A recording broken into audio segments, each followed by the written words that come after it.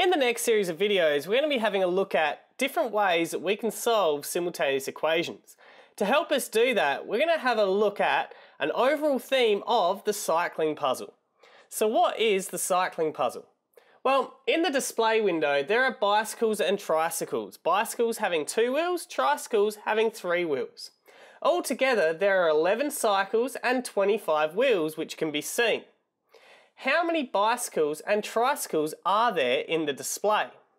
Now, in the upcoming series of short videos, I'm going to show several different ways that we can solve this problem. And I'm going to discuss the benefits, but also the limitations of each method.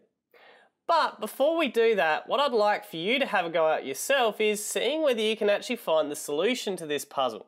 And record how did you do that.